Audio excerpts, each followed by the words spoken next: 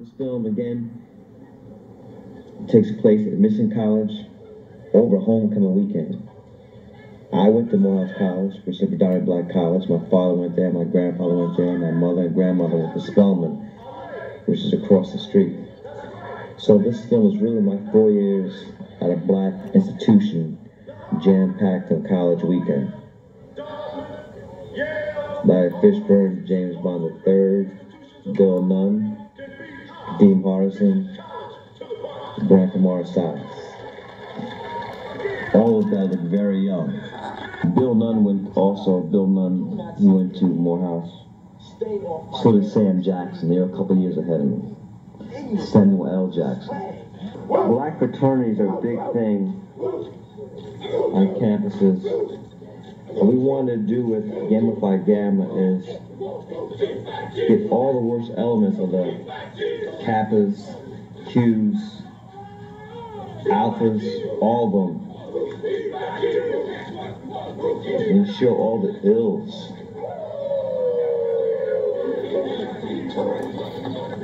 All these organizations. In fact, after I finished Morehouse, a brother died pledging Alpha Phi Alpha. He had a heart problem, and his big brothers, he was pledging big brothers, made him do some strenuous work, and his heart just gave out. So that's one of the reasons why I wanted to get into this whole fraternity thing, or sorority for that matter. It always amazed me the amount of abuse and punishment people put up with just to belong to a group, to any organization.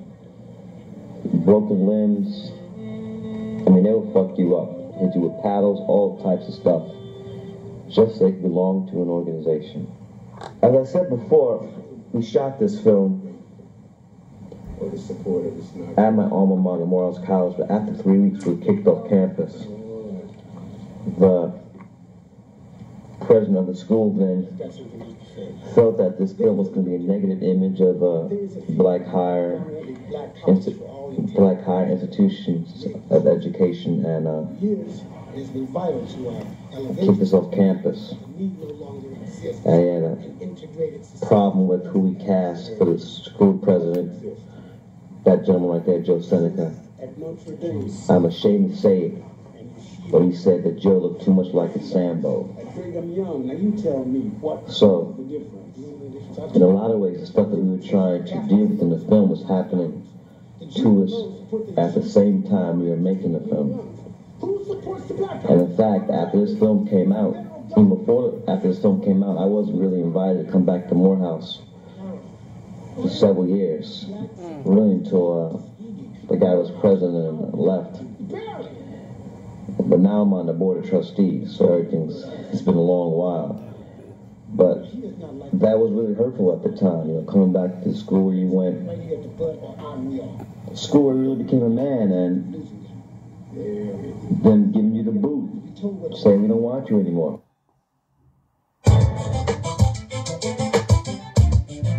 Hi, this is G. Craig Lewis here with another edition of our podcast, the EX Cast, here at EX Ministries, where we give you the truth, uncut and unedited, just the truth of the Word of God as it applies to our lives for today. I have with me here a minister of the gospel, Minister Fred Hatchett from Carolina. How you doing, Fred? I'm blessed. How you doing, brother? I'm doing real good. It's good to have you here. And I believe the information you have is very important to some things that are kind of going untalked about in our churches, especially the black church. But in churches as a whole, there's just some things that people are doing that needs to be dealt with, I believe, by ministry. And one of them is the subject of our discussion today, which is about Greek letter fraternities and sororities and organizations of the sorts. Now, you've done extensive research on the subject and on this matter, and that's why I believe in calling resident experts in who I believe God has gifted with information, and you're one of those. So just to kind of get started, kind of give me some background information on, how you even got involved in Greek letter organizations. Initially in 1986, I tried to pledge Kappa Alpha Psi fraternity. I was given a letter of rejection due to the fact that I voiced my opinion about the rigors of the pledging process, not necessarily the paddling and everything else, but I brought up the subject of broken bones, and I said that I would not put up with such brutality, and due to that fact, I was rejected.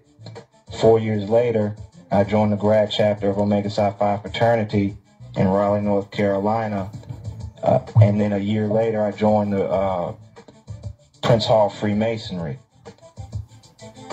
In 1992, I denounced Prince Hall Freemasonry due to the fact that some scriptures I read in Ezekiel about Satan and how he was likened unto the son of the morning, and how the prince of Tyrus was likened unto Satan. So therefore, I denounced for that reason. I wasn't even saved at the time, but I did realize that the devil was in Freemasonry. Well, hold on, Fred. Now, getting involved in Freemasonry, what made you want to get involved in that? In 1990, I joined Omega Psi Phi, and generally the progression from Greek letter fraternities is into Freemasonry. So at this point, I was not even born again. So wanting to go into Freemasonry, I desired what most people call more light, or I had a demonic desire to know more, and Freemasonry claimed to have more information than just the fraternities and sororities. So in a sense, you could call it was out of pride that I desired to know more than the light that I had acquired in the fraternity alone. Okay, so when you speak of light, and just for our listeners, because you're using terminology that I guess belongs in the secret organizations, but I mean, in your quest for light, I mean, what kind of light? Are we just talking about light of information, or light of prosperity, or secrets to the afterlife? I mean, what kind of break that down? What is the light that you were chasing? Okay, whenever there's a proclamation of light, then there must be a manifestation of that light which is given. And the light is just some secret knowledge that the organization contains. You don't know it at the time, and you must go through a process in which to obtain that light. And what you find out is that the light is not the light of Christ. It's not the light that John spoke of in John 1:9, where he said, I am not that light, but he preceded that light, the true light which was to come, which was Jesus Christ. So it's just simply knowledge about things that human beings have come up with through the eons of time. So, and I'm just trying to get a good understanding for everyone that's listening. So you mean that people actually, in their quest for knowledge, and there's actually a quest for a light that they really know nothing about? I mean, it's because it's secret. You just go through all of these, different things, hazings and different things, even the initiation process for Freemasonry. You go through this seeking a light that you're really not that familiar with. Is that what you're saying? You're actually seeking a light that you have absolutely no knowledge of. Oh, man. And when you come into their light, there's always a sentence that precedes that. You have now come out of darkness into the Shekinah light of Omega, so to speak. So not only do they claim, some organizations claim to have light, they claim that it is godly light or heavenly light or heavenly glory. And the only way to come out of darkness into the marvelous light is through their organization. And when you do a study of the Egyptian mystery schools or ancient Babylon systems and even Western African systems, there was always some kind of truth that the sages or the wise people claimed to have, and that the only way you could obtain that information was through them. So, okay. Now, they're saying that there's a secretive life. So, I mean, it's almost like, this is kind of mimicking Christianity or an organized religion. it not only mimics Christianity, but it perverts it to the point that they believe that you must sacrifice yourself to achieve their light, whereas Jesus Christ is the light of the world and he sacrificed himself for us. So you really have a severe perversion of the gospel, wherein you have a gospel of works in these secret organizations, whereas Christians believe that we come to Jesus Christ through faith alone, not of works. And there's a lot of boasting. And right where it says in Ephesians 2:8-9, there is a lot of boasting by members of fraternities and sororities as to the things that they have done, the things that they have accomplished. But when one looks at them in the light of Christ, we see that the light they claim to give is truly darkness. An example is fraternities and sororities have been used in the abortion movement. They have been used in the homosexual movement. They have been used in every movement of things that God detests. What do you mean being used? How have they been used? Margaret Sanger is basically the originator of Planned Parenthood in America. So what she did, she had something called the Negro Project. She knew that if the abortion movement was instituted in the black community as population control, that it would never get through. So what she did was she used black preachers and prominent black individuals to bring the message to her what she deemed quote unquote lower class black people, lower class individuals, period. She wanted them to bring the message to them to ease their minds and to have some trust in these people. So she used an individual, an AKA, she was the 10th Grand Boss of the sorority at the time, to present the Negro Project or birth control to the black community in a way that they would receive it and accept it. But what she did not, may or may not have known, was that Margaret Sanger was intended to rid the world basically of the black race and of any other race that she deemed barbaric through eugenicism, which is basically genocide. So genetic genocide. So when you say I've spoken about this in one of my... And the legal thing of reporting it, instead they would just ignore it. So I mean, you have to have a certain level of compromise going on to even try to remain in it and not be a part of it, or not be a part of the things that are against Christianity. In all honesty, you cannot be a full-fledged member and a born-again Christian at the same time, because, as the Bible says, you cannot serve two masters. And in my 11 years of being denounced, I've never seen somebody who claimed to be born again and was in a fraternity or sorority full-fledged love God more and the fraternity less, and hate the fraternity. There always will be a level of compromise, because when you can ignore doctrines such as the universal brotherhood of man and the fatherhood of God, which makes Jesus and Buddha equal. Now, what is that? Wait. Okay, now where did you get that from? The universal brotherhood of man and the fatherhood of God is a doctrine taught by Omega Psi Phi, but they got it from Freemasonry. In Freemasonry, the God of the lodge is called the Great Architect of the Universe. And when you go into a lodge, you can't bring Jesus into the lodge. You can't bring Buddha into the lodge. You can't bring Jehovah into the lodge. When you go into the lodge, all of those gods and your Jesus come under the one Creator, the Great Architect. Isn't that of the Osiris? Universe. That's correct. When you walk into the Freemasonry lodge, you have the Eye of Osiris sitting right in the east. It is the Masonic temple is built exactly opposite of King Solomon's temple. Oh, wow. And if you go to Ezekiel 8:16, it discusses how the men of Israel were facing east. They had their back toward the Ark of the Covenant, facing east, worshiping the sun. And that's exactly what the Masonic temple represents.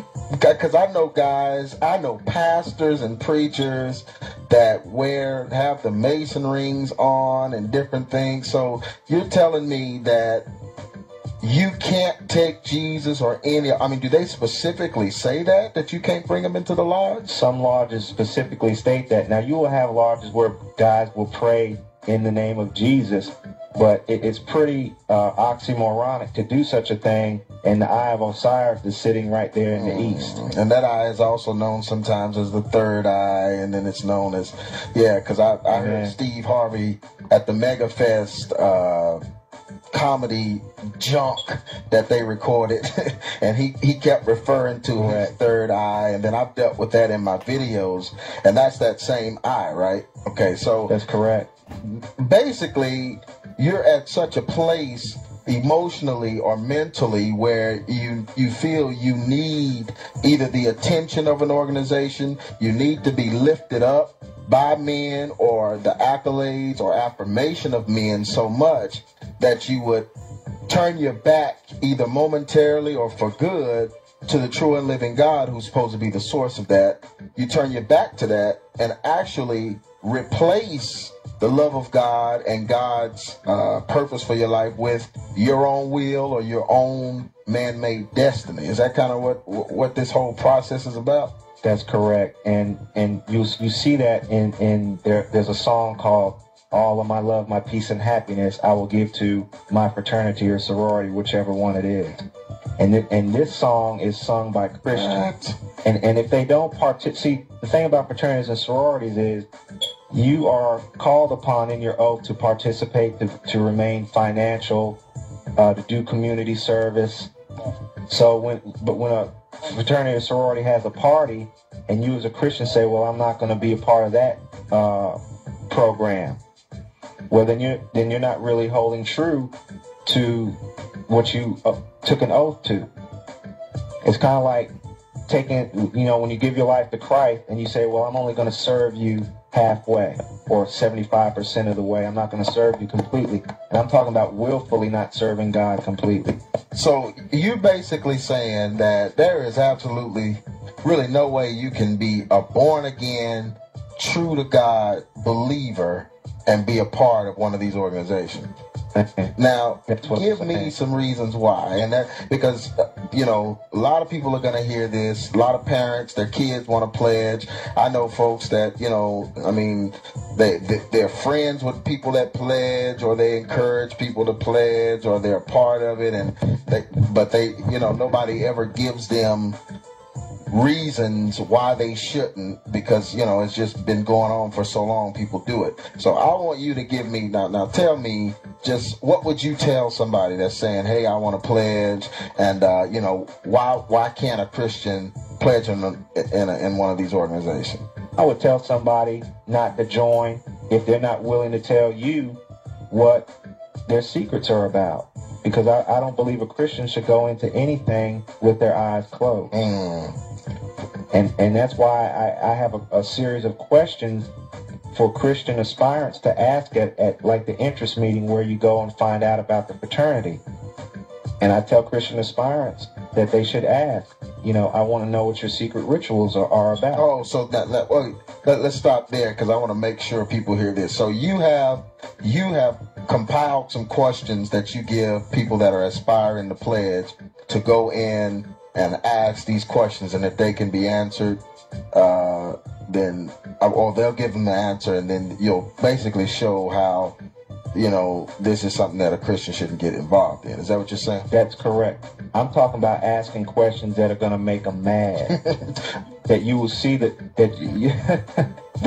demonic spirit will manifest when you ask them certain questions, because when kids get to campus, it's amazing how they are already in fear of how to act around these people before they even want to join with men or do something degrading. And now even in the gangs in LA, they're doing homosexual acts and performing acts. It's like a humiliation, which gives, I guess, whoever's over you some kind of self-righteous glorification or fleshly glorification or something. And so that's what I've always seen it as. And even when I was in college, I never wanted to pledge, because I didn't want to humiliate myself. I felt like they were asking me to humiliate myself to get involved in something, and I just did. I just felt like I didn't need it. but I know a lot of people did it, and I know a lot of people that did it are still in their minds coming out of it. I mean, you got to cast demons out of them. You got to break the curses of the brands that's on them.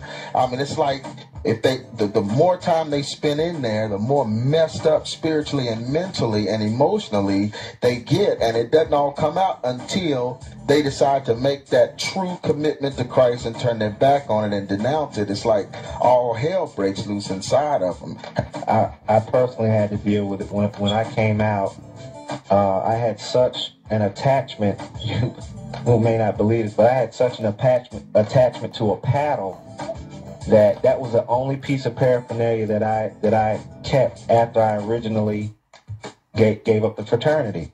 And I was making all kinds of excuses, crazy excuses, like, well, I'm just going to keep the paddle, and when my boys get grown and I'm disciplined, and then I'll use the paddle. But what happened was I had a dream where a dog was sitting on the edge of my bed with its teeth growling.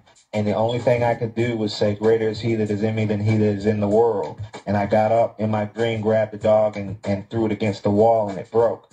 As soon as I woke up, I grabbed that paddle and broke it. So that was my demonic manifestation that I had to deal with when I came out.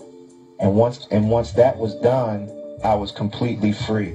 And once I was completely free, that's when God asked me, am I ready to be persecuted? I've dealt with it with people with brands and brands heating up on people's bodies and, those kind of weird things from different organizations. And I guess, false God worship to me always carries a curse. Anytime, if the Bible says, if anyone comes and preaches anything to you, let that man be accursed. So I believe that, it just carries a curse, man. And I believe that's why I'm talking to you now, because I want the young people that come to our website, young people that come to listen to the XCast, I want them to know what they're getting into. It's not just a decision that you can make on a whim and not have to deal with some kind of spiritual consequence.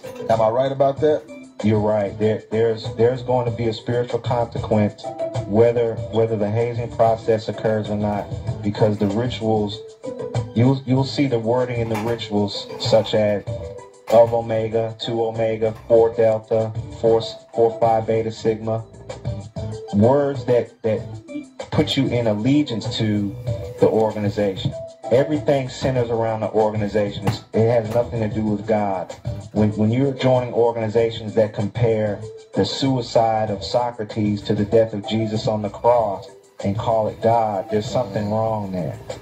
When a sorority or fraternity says that, we leave it to the individual to choose whatever spiritual path that they want to go. So right there you have ecumenicalism, meaning that whatever God you serve is whatever God you serve. We're not going to be concerned with that. All you have to do is believe in the Supreme Being to be a part of our organization. So now you're unequally yoked with unbelievers. You're unequally yoked with people who believe in Allah. You have Muslim members of these Greek organizations that claim to be founded upon Christian principles. But they're not founded upon Christian principles. They're founded under the premise of you do good, you can go to heaven. And they do teach in their rituals that if you're a good Omega or a good Alpha, you're going to go to a place of rest. You're going to go to the Omega chapter. Your name is going to be written in the Golden Book, which I've never seen in the Bible, but all for being a member of that organization. So we're going to close with this, but. Hi, this is G. Craig Lewis with EX Ministries, here with another installment of our EX Cast. It's our podcast now. We're also on iTunes, and you can subscribe to it, get it downloaded in your iPod as well. But we're here with our XCast, where we give you the truth, give it uncut, unedited, just the truth, the whole truth, and nothing but the truth. This is our part 2 of our our talk about Greek fraternities and sororities and Greek letter organizations. And here I have a woman of God who has been gifted in this area, has a lot of information, has a book out, and is really just trying to help sisters and brothers to make a smart spiritual, Christ-like decision before they step into something that they'll regret later. Her name is Gail Gray. How you doing, Gail? I'm doing fine. Elder Lewis, how are you? I'm doing real good. It's good to have you here. We know that you got the information. Your book is awesome, and I just want the people to really get a good understanding of what it is that God doesn't like about these Greek fraternities and sororities. Exactly. But kind of, before we get started, just kind of give some of your background information. How did you get involved in this area of ministry? Praise the Lord. I just want to say it's a blessing to be a part of this ministry. It's just an awesome opportunity to spread the truth of God's word. I've always been partial to the truth of God's word. I've always loved God's word since I was a little kid. I've just reverenced the Lord. Grew up in the church, but went off to college, with just a limited amount of information in that area, because I grew up in a place where Greek letter organizations was really big. It's like if you made it in society, that just came along with the package, so to speak. Mm-hmm. So I grew up seeing it. My teachers, most of the teachers, male and female, that's what they did. And, they sort of recruited you as a high schooler, and you just were expected to do that if you were going to college. But I did pledge Alpha Kappa Alpha sorority, always wanted to pledge that sorority. There was no other sorority for me in my heart. And I did pledge, and I was going on about my business, having a good time. And God had a different plan for me. About 4 years ago, I denounced AKA, quite to my surprise, actually. It's something I never thought would ever happen. Never thought that, I would dream of letting go of what we call the pink and green. But God had a plan for my life, because he knew that if given the choice, if the choice was like just put in my face, that I would choose him. Mm-hmm. And he knew that he could trust me with that choice. And I don't want to get off the topic, but that whole thing about free will, it comes up. Well, we have our own free will, and I'll be the first one to say, yes, you do have your own free will. God's not going to force his will on you, but that's why I'm in the position I'm in now, because he could trust me to make the right choice. Not my will, but your will be done. And that was my prayer, mm-hmm. just as Jesus prayed. Mm-hmm. And it's just like he could trust Jesus with that choice. Mm-hmm. But what really it hit me like a ton of bricks when a young lady walked up to me and gave me a chick gospel track. It's in the book. I wrote about this somewhere in the first three chapters of the book. That's a Jack Chick. Jack Chick out of England. That's my man. Out of England. Yeah, she gave me a 11-year-old girl, gave me a gospel track. He said, you know how God says about the children. Mm-hmm. They'll do anything he tells them to do. Mm-hmm. And she gave it to me, and I read it, and it was about the curse of Baphomet. Oh, yeah. Never heard of it before. Never seen one of these gospel tracks before. Grew up in a church, but I just was not privy to that side of ministry. Got tracks, we just didn't do tracks. Mm-hmm. And I read it. And of course, it was about a young man who had tried to commit suicide or something, and the parents were Masons, and the doctor was a friend of the father and said, hey, this is a spiritual condition going on here. Your son is getting into all kinds of demonic things because of your connection to the Masonic order and your wife's connection to the Eastern Stars. This was a Jack Chick gospel track. Yeah. Okay. I've got that. I was like, oh my God. Mm-hmm. And that thing just hit me, because I'm partial to the word of God. Mm-hmm. It hit me. I'm like, okay, what is up with this? Why do I feel kind of funny about this thing? Because I never really knew of a connection with Greek letter organizations and Masonry.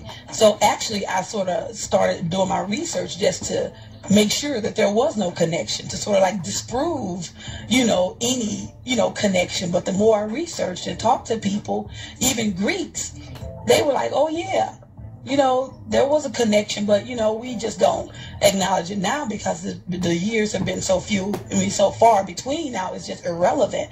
I was like, no, that's what you think. If you know anything about spiritual matters and spiritual laws of God and familiar spirits, no, it's not over and done with. You know, the more and more I researched, the more and more valid I found the connection to be between Greek letter organizations and the Masonic order. I mean, that was sort of the easy part. Wow. So then I knew then, coupled with the incident with the two young ladies who were trying to pledge the sorority that I was a member of at the time, I believe that was 4 years ago as well. All this was happening at the same time.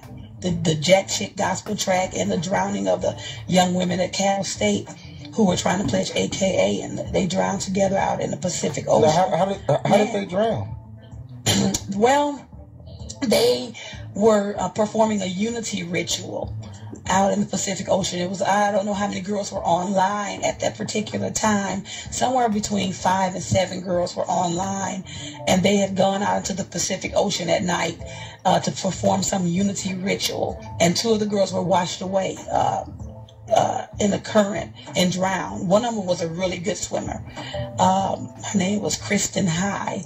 She was an accomplished swimmer, but she was trying to help out one of the other pledges, Kanitha Safir, I believe is the last name, and she died trying to help her out. But Kristen High's mother, who I've been in contact with, said that her daughter was a very good swimmer and actually knew of some things that her daughter was involved in and had been encouraging her to possibly, you know, detach herself from those activities. But, you know, of course that happened and it was too late. But and what really hit me was this professional sorority.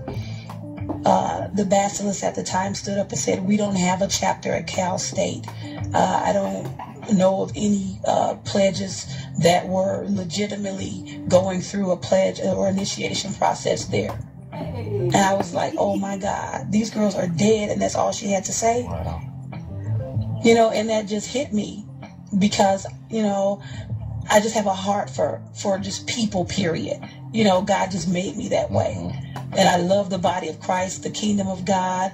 And whether she was saved or not, the sorority that I was supposed to be representing stood up and said, we don't know anything about a line there. There shouldn't have been anything going on. That might have been true, but somebody's dead here. Can somebody just please stand up and acknowledge something, any wrongdoing? And they flat out. And I was like, well, you know, I can't be a part of that, not as a Christian woman. Wow. I can't. You know, am I my brother's keeper? Yes, I am. I'm responsible. As a Christian woman, I'm responsible for what goes on. Wow. In the body of Christ. That's why I'm here now. I'm responsible for what goes on in the organization that I pledged myself to. Well, how did you get out? What did you do to get out? Well, some organizations, they actually write a formal letter of denunciation. Some people write letters, and some people just do what I did. Just, you know, repent, turn away, and don't go back again. That's I guess what I was trying to get at was if they recognize, if they actually send you or...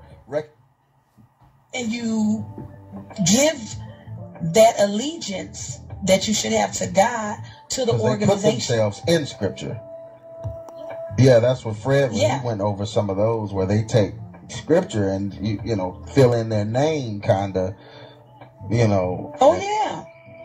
And they don't think anything of it. What they think they're doing is making it holy, making it all right with God.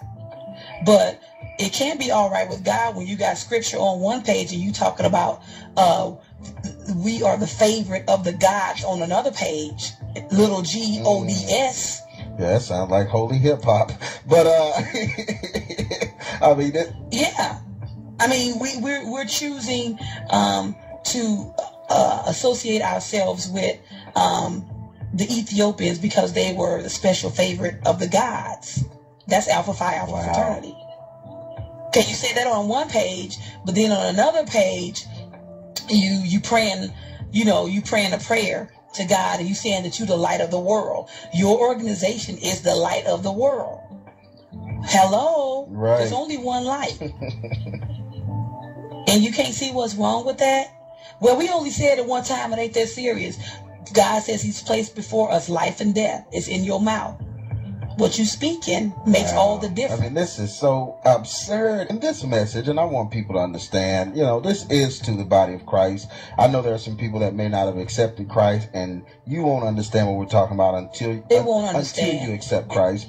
And I'm glad you interjected that, because I wanted to make that crystal clear as well. This message is for the body of Christ. It has been from the beginning, because I didn't get this message until I became a part of the body of Christ. When I was out there in the world dying every day, I was blind to this. Having grown up in the church, I was still blind to this. But you have to get information, and God will add revelation to that information. Right. Oh, it's good to get information. That's all good. Study. God is down with studying, but I dare you to study his word. Right. Now that's dare you to study his word. Now that's what folks, because if you keep reading books, different books, especially like The Purpose-Driven Life and books like that, they basically give you Christ in what you're already in. So it's like there's never a coming out of what you're doing. There's never a separating yourself, sanctifying yourself holy. And that's what it's all about. Sanctification. It's always about what you're doing, what you want to do, your goals, your plan, what you feel God's purpose is for. And so it just kind of keeps the Bible at bay, and we'll pull the good stuff out, but we'll leave the whole part of dying to yourself and dying to your flesh. We'll leave that part out. You got to. But there is I want to know now, who are some of the ministers or people that that are actually Greeks, that you've done in your research and you found out? I was surfing the web once, and maybe about 2 years ago, and I saw that Pastor Bryant was a Kappa. And Pastor Jamal Bryant? Yeah, he was a Kappa Alpha Psi and fraternity. And I was watching his show once, and I saw just very, very strange chair on his altar that looks like it had some Egyptian symbols carved in it. Oh gosh. And this was some years ago. I haven't seen it, but I was like looking at the TV like, man, wait, is that what I think it is? I'm not even looking at him. I'm trying to look at this chair. I was like, man, that can't be what I think it is. I went on the website. That's what, caused me to go on his website. And when I saw that, I think I shot him over an email or something, and he took that part out of his bio that he was a Kappa. But at the time I don't know why, the Holy Spirit told me to look for pastors or ministers who were in this thing. And, and all I could do was sort of, go on their websites and see if they had their bio. At that time, he's the only one that I saw that actually had it in his bio. Gosh. He's since taken it out. But, and sitting in because there's a church out here in Dallas, Pastor Freddie Haynes. It's a church, Friendship West Baptist Church, and he's an alpha. And you talking about just a chair with Jamal Bryant. This guy has 3 pyramids sitting on top of his church, and he has an ankh in his baptism, a giant ankh. And he has. And see, I don't understand. And he has an ankh on every seat in the church. Oh my God! Yeah, it's church seats like 3,000-4,000 people. I mean, it's a humongous. It's just a big monument, and he packs it out. That makes me ill. I mean, it makes me want to cry. I'm serious. It don't make me want to cry. It makes me want to. No, it's sad that people are being led astray, in such an awesome manner. Yeah. It's really sad that we as a people, we deem anything that's black as something that we must defend, because we have to embrace it. Yeah, because Afrocentric, and that's really what the whole Greek thing is tied to. When it's all said and done, no matter what they say, it's all tied to Egyptology. I mean, a few of us have made that connection in our research. Yeah, they have the Greek this and the Greek that, and some of the gods they mention are Greek. You know, some of the gods are Roman, like Minerva. You know, why is Minerva Roman? But the deltas were these big pyramids. Everybody knows what those are. Those are tombs. Why are you wearing tombs for the pharaohs? We ain't got to explain that to you. Hey, that's okay. That's all right. But you wearing tombs for the pharaohs, but in Egypt, but Minerva is Roman, but you wear Greek letters. How many different places did you get this from? You just piecing together. Well, it's kind of like Kwanzaa, you know. It's just somebody started doing it and saying it, and then everybody embraced it without doing their own research and finding out where it came from. And now we finding out Kwanzaa was something just made up. You know, did you know that? Yeah, I heard about that. And I'm right into the Kwanzaa thing. Even when I was, you know, an AKA, Kwanzaa just didn't sit well with me. I don't know. And AKA sat well with me because I willed it in my flesh. It was the will of my flesh to be an AKA. And that's what we really have to be careful of, because you will hear people say, well, I prayed to the Lord and that was my answer. That's the dumbest thing. You know, but people have to realize that the will of the flesh is powerful. Right. You know, it is powerful. That's what Jesus had to say. All right, not my will. I dare anybody who's thinking about pledging and praying about it to say, not my will, Lord, but your will be done.